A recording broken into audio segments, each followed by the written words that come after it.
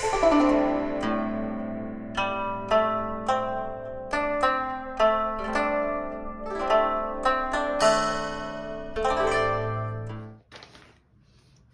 this video, I'm going to show how to set up the fabric and sewing for Katano. So the teacher, Brian Whitehead, has provided a piece of kimono cloth that's 35 centimeters wide, and he has provided 2 stitched rows and 1 extra row. So I'm going to take the paper pattern that was provided and line it up.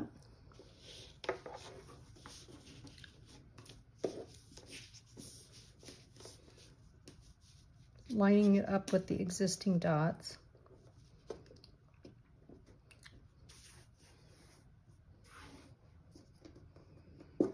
And then using my disappearing ink marker, which was also provided, I'm just going to make little tick marks. Now, exact precision is not necessary, which is why we're not measuring this out. You could certainly, but the irregularity is something that actually makes the end results really more interesting and natural occurring, rather than being so mechanical that everything has to be measured perfectly. So we're going to use these, basically it's just a really long running stitch, super easy to sew, and then we're going to pull it really tightly together, and then that's going to create an accordion fold, which is what is characteristic of the Katano.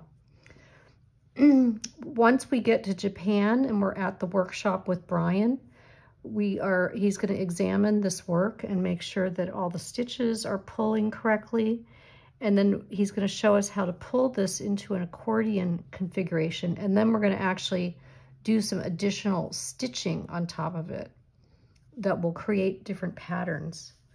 Let's just slide this down. And it looks like we'll be able to get this in just 2 shots. And if you're nervous about the alignment, you can always iron your fabric and put a ruler across your line if you want to make sure that it's super straight. I'm just going to go with the dots as the teacher provided.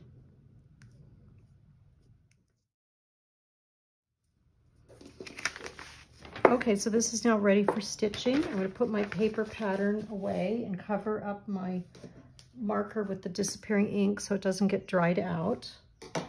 And I've already pre-cut some thread that's in the correct length. So we're working with double thread, couple inches longer on each side.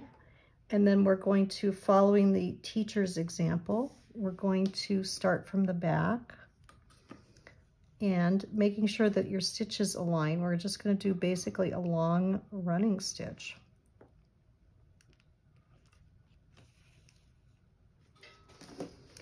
Okay, so I finished putting the running stitch through every row of the dots, and then what I'm going to do is then also pull on my tails to make sure that nothing is caught up.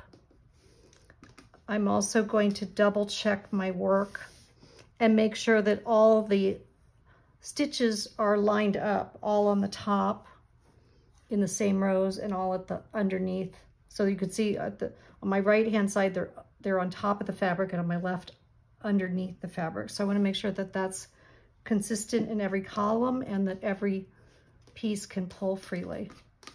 And then that's it. When we get to Japan, we're going to be, our teacher, Brian Whitehead, will show us how to pull this into an accordion fold, and then we'll be adding some additional decorative stitches when it's in the accordion fold position that will create the Katano style design.